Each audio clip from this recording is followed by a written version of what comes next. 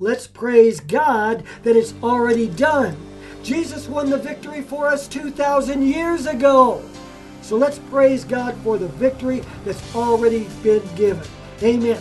You can lift your hands right now and begin to praise Him for who He is and what He has done and the authority that He's put in you, the authority that He's put in me. Praise God. Praise God. He's given the earth to the sons of men. Glory to God. And He came back fresh from His victory over death, hell, and the grave. And He said, all authority has been given unto me both in heaven and in earth. Now, you go therefore and you teach all the nations and you teach them everything that I've commanded you. Amen. That's what we're going to do. In the name of Jesus, we are changing nations right now. We are changing this world, this whole world system, because of what we are going to say. Praise God. Hallelujah. Father, in the name of Jesus, we make our declaration. We take our stand right now. We declare that the same Spirit that raised up Jesus from the dead is in us, and that word is quickening our mortal bodies. It's also quickening the bodies of those that are around us in Jesus' name. We declare that our bodies are safe. We declare that our families are safe. We declare that our neighborhoods are safe and our cities are safe in the name of Jesus. Our nation, right now, in the name of Jesus, we pray for President Trump. We pray for Vice President Pence. We pray for the entire team as they go about making decisions in the name of Jesus. We pray for the whole body politic and all of society right now in the name of Jesus. We come against the confusion that is wrought by the spirit of division that has come over this nation in the name of Jesus. That is not of God, and we declare it unlawful right now in the name of Jesus.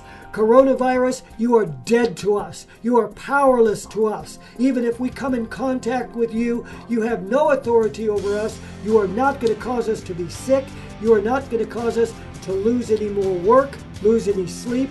You are not going to steal our joy. In the name of Jesus, we are victorious in this end time hour. Glory to God.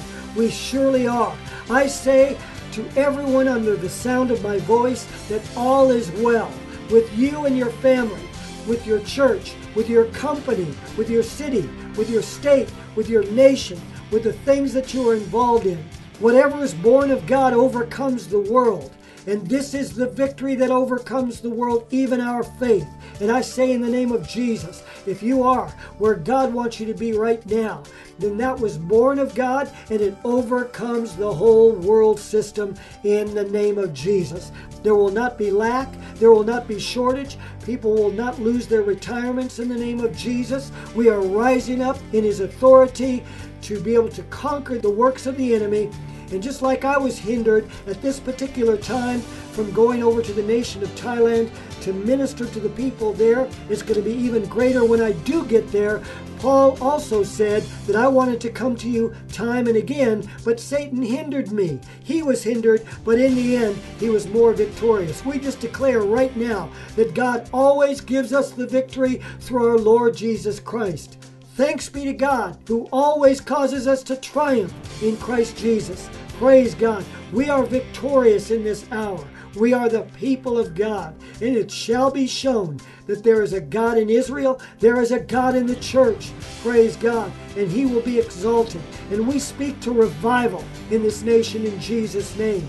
We declare that there are people that are turning on their television set or their radios and listening to Christian programming that they had no intention of listening to, and their hearts are being changed. They're being born again. They're being filled with the Holy Ghost. They're being healed in Jesus' name. I speak to sickness, disease, infirmity, malady, and pain in the name of Jesus, and I command you, go! Hallelujah. Hallelujah. Praise God. Thank you, Lord. Praise God. Right now, if you're sick, if you're in doubt, if you're depressed, if you're in fear, if you are in quarantine, I say that all is well. Hallelujah. All is well. All is well in Jesus' name. I want you right now to lay hands on yourself. The Bible says we can lay hands on the sick. Well, the reason that works is because we have the power of God in us. We are recognizing that. Our bodies are the temples of the Holy Ghost. And when we lay hands on somebody else, they are coming in contact with the power of God. They really are. And so to acknowledge that right now, to acknowledge every good thing which is in us in Christ Jesus, just lay hands on yourself and just say this. Say, this is my body. This is the temple of the Holy Ghost.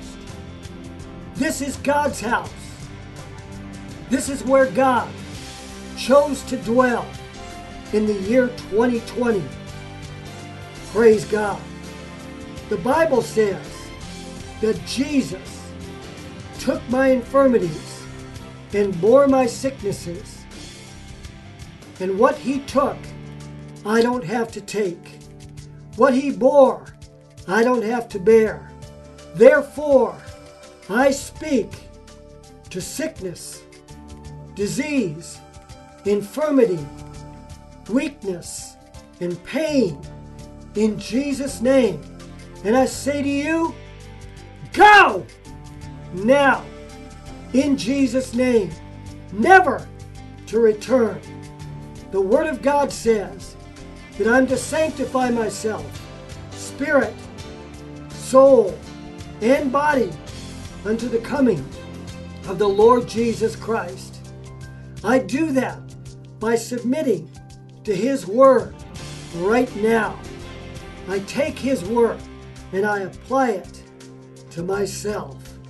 And the Word also says that by His stripes, by His wound, I was healed.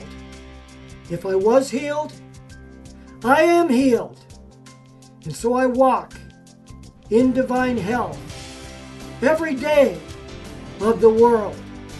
The Word says the same Spirit that raised Jesus from the dead quickens, makes alive, and heals my mortal body.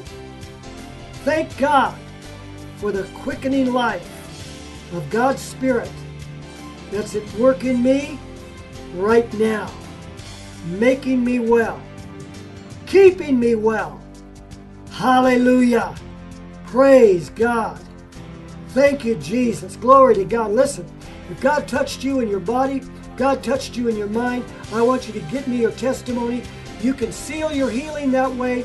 You can also be a blessing to somebody else as we share the goodness of God with others.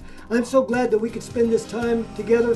Thanks for listening. God bless you. Just remember this, that you, my friend, are God's ambassador. You're His representative on the earth. Bye for now.